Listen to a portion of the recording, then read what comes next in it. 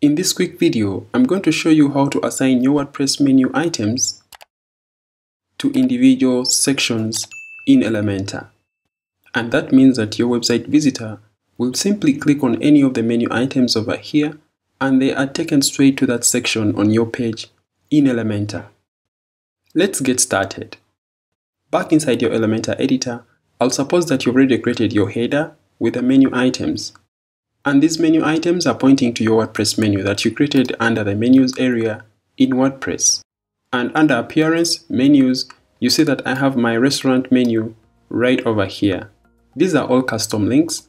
And to add custom links, you simply just come over here, add a custom link, give it a URL, and over here you add the link text. For example, link text.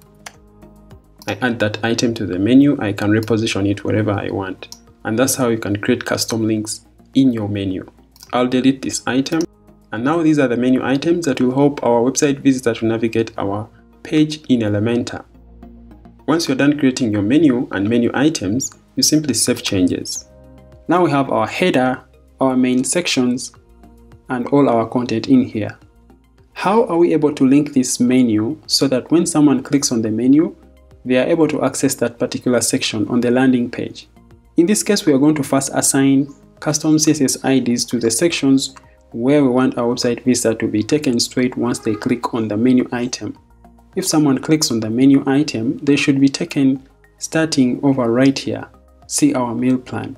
So I'm going to select this section, come to Advanced, and under CSS ID, I'm going to give it as menu.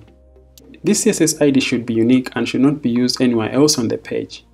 For the reasons or why someone should actually eat their food, I'll select this header and Advanced, CSS ID, I'll assign as reason.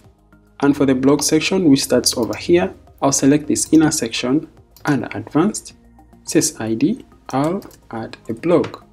Update. Once you're done updating, you'll go to your menus area and add these custom CSS IDs to those respective menu items.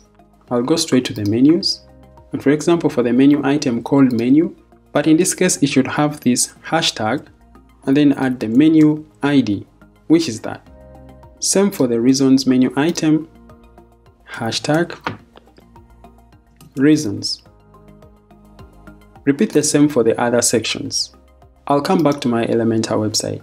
I'll preview our landing page, and when someone clicks on the menu item called menu, boom, straight they are taken to the menu section. And if they are right here and they click on the blog menu item, boom, they are taken straight to the blog section. Thank you so much for watching this video.